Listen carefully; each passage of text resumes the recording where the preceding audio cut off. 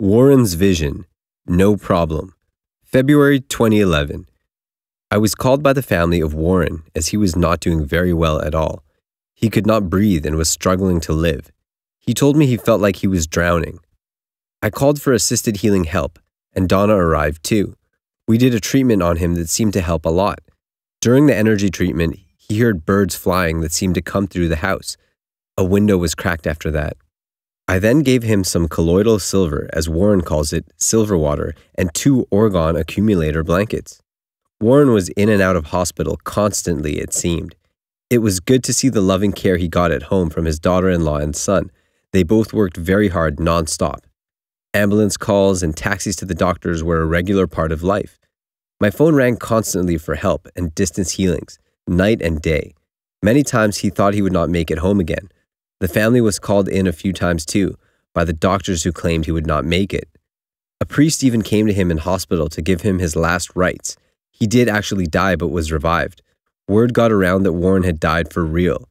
I then went to the hospital many times to give him treatments there and kept the prayers coming.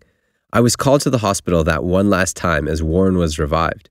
He told me he had a vision in his near-death encounter. As I held his hand in the hospital, Warren asked me, "Sue, is it my time? Am I going to die?" I then said, "No, Warren, it's not your time. I see you with an art gallery. You have many wonderful years coming." A nurse in the room came to my side and whispered to me, "You should not tell him that. He's not going to make it." She then hastily left the room. I told him, "Warren, you are going to be painting again soon." But he said he felt his painting days were over. At one point, Warren had to write on his Facebook wall, "Thanks for the condolences, but I am alive and well and okay," as people were leaving comments like "RIP Warren." We laughed at the time. The rumors even reached his local bank where he had to reopen up his account.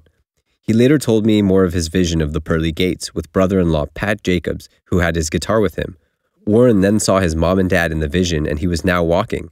He was no longer in his wheelchair. He noticed a faint light coming down a hill and getting brighter. He saw many friends there that were deceased. In the vision, he then looked for a bank machine and for some reason was looking for a restaurant. He told me he felt so happy and reassured. He also seen Johnny Cash on a huge stage where he saw all the old famous deceased singers now singing together. All the singers looked so young. As soon as Warren and Pat came through the door, an announcer on the stage called them by saying, "Here are Pat Jacobs and Warren Taylor from Warren's Wired Woodshed." Then Warren heard the gates starting to close, so he ran and just got out in time. He jumped into the sky and saw a huge eagle by the gates that dropped 5 feathers to the ground. There was a message on each feather, the words, "No problem." He then awoke. His life seemed changed. Warren soon was back home and many happily came to see him. He has recently opened up his own art gallery. His paintings are truly amazing. Then, a few years later, he urgently called me again as his toe had turned almost black and blue. He was very worried as they wanted to amputate it. Nothing the doctor used was working. He was scheduled for removal of the toe but insisted on the silver water instead, so I left him a few bottles and was happy to receive a call from an excited nurse. Warren had asked her to put the silver water on his blackened toe. She was amazed, as before her eyes the skin was turning back to pink and healing. Warren was so happy as he got to keep his toe. He also had a sore on his lower back for over 10 years that would not heal, so he asked the nurse to put the silver water on his back instead of the prescribed cream, which did nothing. Again, the nurse called and now wanted some silver water for herself. The wound that would not heal for 10 years was now healing up.